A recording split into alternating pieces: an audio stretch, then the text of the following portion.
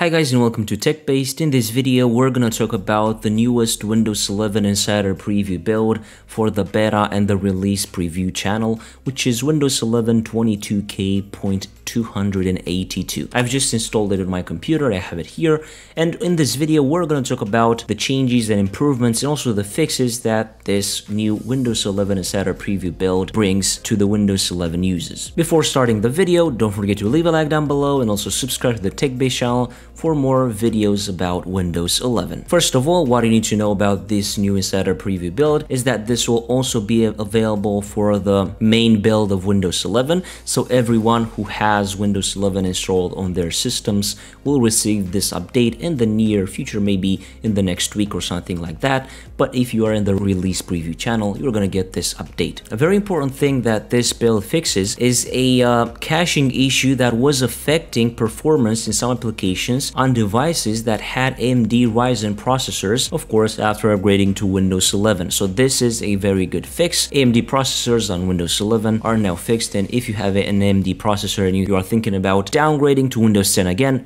think again, because Windows 11 just got a fix for your AMD processor. Also in this build, Microsoft fixed an issue that prevented the start menu from working, an issue that was preventing you from seeing the updated taskbar design and start menu design after upgrading to Windows 11, the original release. So that is a very good fix. In this build, we'll also have a lot of fixes for the Windows Powershell. Of course, in the description down below, we're going to have an article with all the fixes that were applied in this new build. So if you're interested and if you're a PowerShell fan and you use PowerShell daily, don't forget to check out that article, because there you're going to be able to see all the fixes that were applied to the Windows PowerShell. Microsoft also fixed an issue that could be seen while moving certain apps in Windows, and moving those certain apps was very slow, and they also fixed this. This also occurred if a File Explorer window was present on the screen. So if a File Explorer window was present on the screen while trying to move a certain app from Windows, that was unexpectedly slow. Now that issue is also fixed. Also, a few changes to the chat app in Windows 11 for the Microsoft Teams app, a few design changes and new animations. Another issue was fixed with certain Bluetooth mice and keyboard, an issue that caused input delays,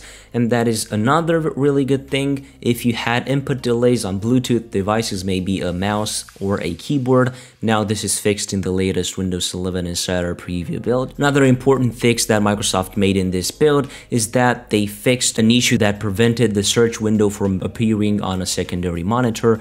That is very good. Of course, in this new Insider Preview build, you have a lot more fixes, but you will be able to see all of them if you access the article down below in the description. This was the Windows 11 Insider Preview build 22K.282.